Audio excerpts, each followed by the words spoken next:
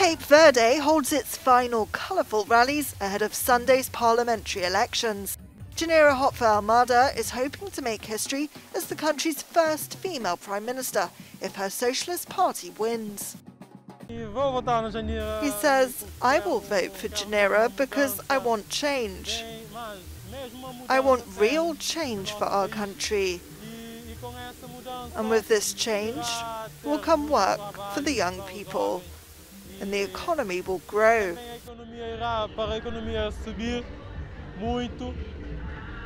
So she will have my vote.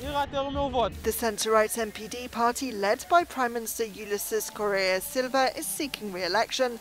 It's seen the tourism industry take a hard knock from the COVID pandemic. I'll vote for Ulysses and the MPD party because it's a party that's always worked and governed in adversity.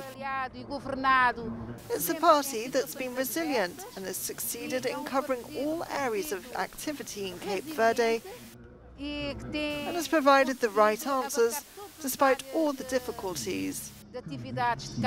It deserves my vote. Both parties are advocating measures for vaccine access and to diversify the economy.